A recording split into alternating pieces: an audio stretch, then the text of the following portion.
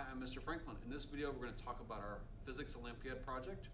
You are going to be either building a mousetrap car, toothpick bridge, or a catapult. To do that, we need to talk about designing our project, but to design our project and do it properly, we need to understand the basic workings of our project. So that's one of the things we're going to do in this video. We're also going to talk about the part that's the real grade for this project, which is your presentation at the end.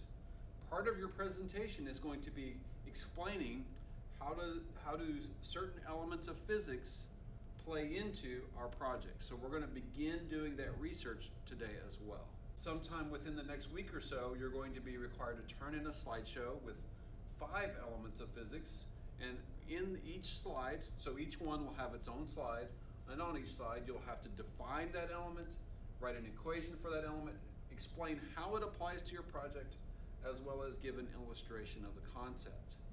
So these two things is our goal for this video.